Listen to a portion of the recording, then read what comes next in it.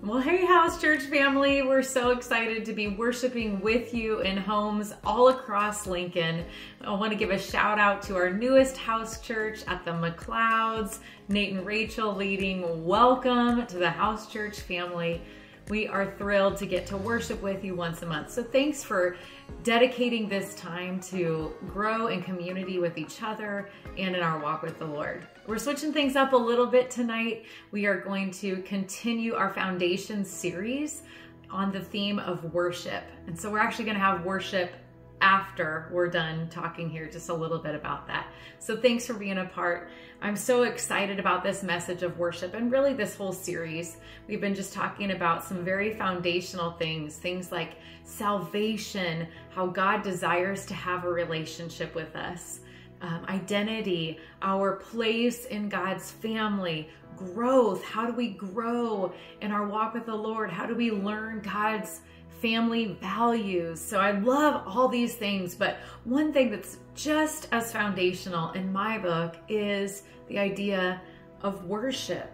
And so far in all those other topics that we've discussed, we've looked at those topics in the light of God being our Father and how we respond to God as a Father, how He's offered us salvation, He's offered us adoption. He is our Father. But just like us, how we as human beings, we're multifaceted. We have different interests, different gifts, different character traits, different personality traits. God's identity is multifaceted. And yes, He's a good Father, but He's also holy. He's also our Creator. He's the King of the universe. He's a mighty warrior. He's good. He's just. He's perfect.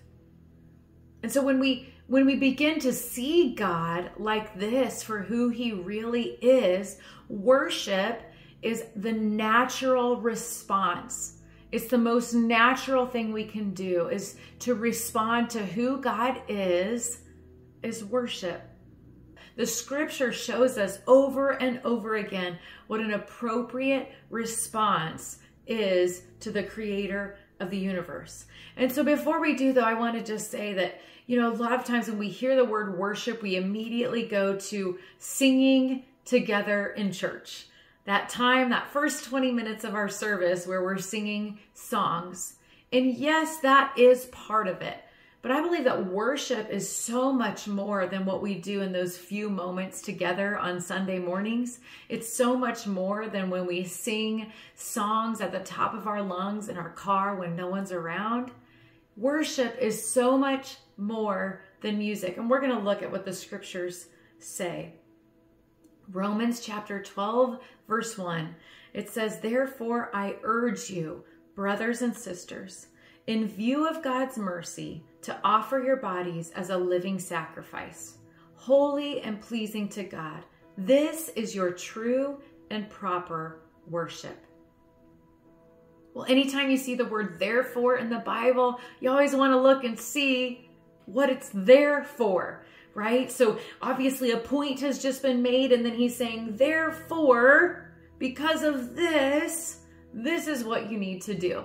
So when it's saying therefore, the whole first 7 chapters of Romans are just establishing who Christ is and the sacrifice that He made and the payment that He made for our sins. It's essentially the story of the gospel.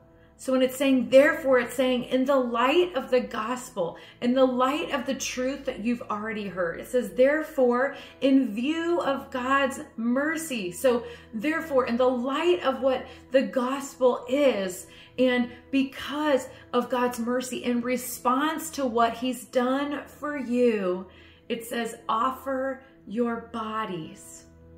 See, worship, it begins in the heart. It's done from the heart. We have to offer our bodies. Worship is done. It's a choice that we make from our heart, but it's done with our bodies. It's a deliberate expression of love, honor, and reverence for God. So he says, offer your bodies as a living sacrifice. It's a way of saying, God, I'm going to lay my life down in order to lift you up. Now, if you remember the people of Israel, they spent lots of years offering sacrifices. Most of those sacrifices, though, that was the end of their life. But this is saying offer your bodies as a living sacrifice. So it's saying, God, here's my life. I'm giving it to you. And it's no longer I who live, but you who live. So it's not just offering my physical body. It's not just singing songs. It's offering my plans, my dreams, my goals, my gifts. Maybe you're a creative person. Maybe you're mechanical. You're mechanically inclined or technologically inclined. Maybe you're athletic and you have strong athletic abilities. This is saying offer your life, your whole life, everything that you have as your offering to God, a living sacrifice. God, may every day that I live be an offering of worship to you. It says, when you do this, it is your spiritual act of worship. This is your true and proper worship. So in this chapter, he's not talking about singing songs.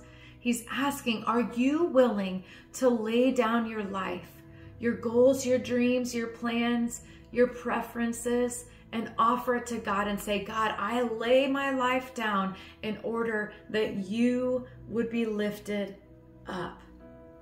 That's our spiritual act of worship. That's our proper and the only fitting way to respond to the gospel, to what Jesus has done for us. But all throughout Scripture, we do see worship done in a musical, singing setting. And so we don't want to ignore that. And that's why we make worship a part of house church. That's why we make worship a part of our Sunday morning services. Because worship is commanded in the Bible.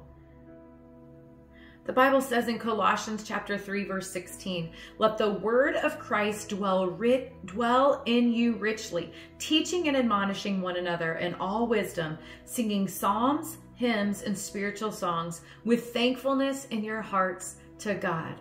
Psalm 147 says, sing to the Lord with grateful praise. Make music to our God on the harp. So it's commanded in Psalms over and over again. There are over 400 times in the Bible where it commands us to sing.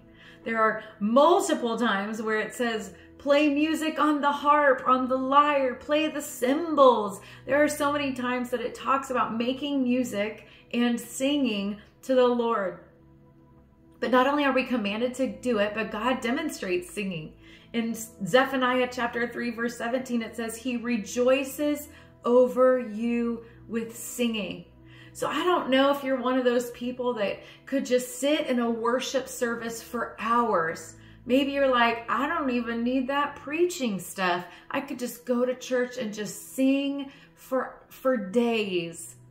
Or maybe you're one of those people that's like, yeah, it's just that I could just do without the singing stuff.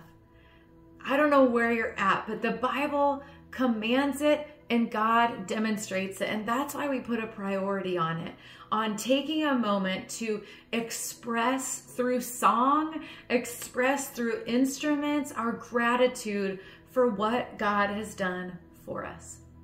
And when it comes to worship, and I want to encourage you too, it's not just on Sunday mornings for that first 20 minutes. I believe that singing, worshiping through song ought to be a part of our daily lives. So I know that's a stretch for some of you, but I want to encourage you this week, find a moment, close your doors, go in the bathroom and turn the fan on. But find a time where you can sing and stretch yourself to sing out of gratitude for what God has done for you. But when it comes to worship, I just want to encourage us with one more thought, and that's this, that posture matters. And not just posture matters, but posture matters over preferences. And the reason I say that is this. Because the predominant word that we see in the Bible for worship actually has a connotation of bowing and of surrender, of humility. And so when we come into worship, the worship that God is looking for and that is commanded throughout Scripture is one of awe and reverence. And when we come into God's presence, we come with humility and with a posture of surrender. Remember, it's our response to what God has done and who He is. And when we see who God really is, the creator of the universe, the king of the world, when we see Him for who He is, the correct response is to come in humility and honor. So when I say posture matters, it matters. It matters to God. And so when we come into worship, and we come in with our own preferences, we come in with our own thoughts on which song should be sung, who we prefer to be leading them. When we come in with that type of a heart, we're coming in with a heart of pride and maybe even a little bit of judgment. And so when I say posture matters over preference, I want to encourage us, no matter what your preferences are, if you prefer to sing for hours and skip the sermon, or if you prefer to just roll in 15 minutes late so that you don't have to do any of the singing stuff, or if you prefer a certain type of song, let me just encourage you that when we worship together, the goal is with one voice and in unity that we would lift up the name of Jesus, that we would offer our bodies, our preferences as living sacrifices out of response to what God has done. So I don't know what your next steps are, but I would encourage us as we go into a time of worship here, I would just ask us to each ask the Lord to search our hearts, to say, God, you know me and you know my heart. God, are there places in my heart that I'm not offering to you as a living sacrifice? Are there gifts that you've given to me that I have not fully surrendered to you? Or when it comes to singing and worship, God, have I come in with a posture of pride, without a willingness to be free and vulnerable and open to whatever you want to do in me and through me? Have I come with an attitude of judgment on people around me? Or have I come into worship with a willingness to surrender, to fully surrender? And whether that means I bow my head, whether that means I stand with my arms raised and held high, but have I come with a posture of surrender? Psalm chapter 29 verse 2 says, ascribe to the Lord the glory due his name. Worship the Lord in the splendor of his holiness.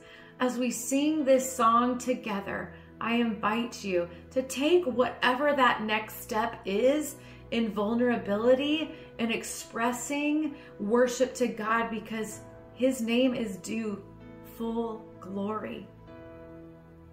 Worship the Lord in the splendor of his holiness, friends. He is holy, he is worthy, he is deserving of our praise. So I just hope and pray that we can use these next few moments to give him the glory due his name, to respond in a way that is appropriate, which is full and complete surrender to the God who saves us. God, would you help us as we worship you today? May we worship you, like your word says, in spirit and in truth, from our hearts, from a heart that is grateful for who you are and what you've done. May we respond to you in our worship today, in Jesus' name.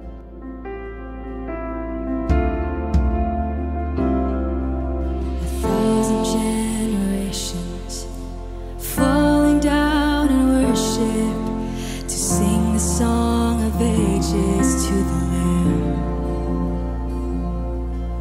And all who've gone before us and all who will believe will sing the song of ages to the Lamb. Come on, we sing your name. Your name is the highest. Your name is the greatest. In your name